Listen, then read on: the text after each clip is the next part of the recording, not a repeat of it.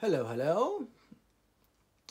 Another, another surprise from my TRONXY. He printed really nicely for the first half of an hour, I guess. And then I left it alone for several hours. And I came back and found this one here. It's a set layer shift.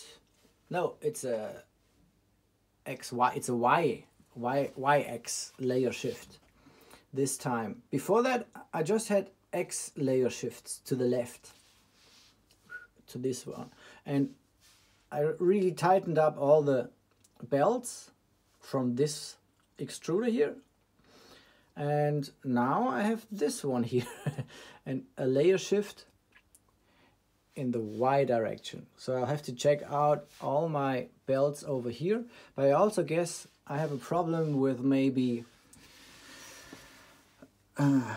those parts. I think I'll have to check them out, whether they are running smoothly or not.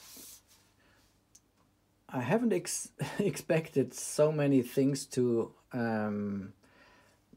just check.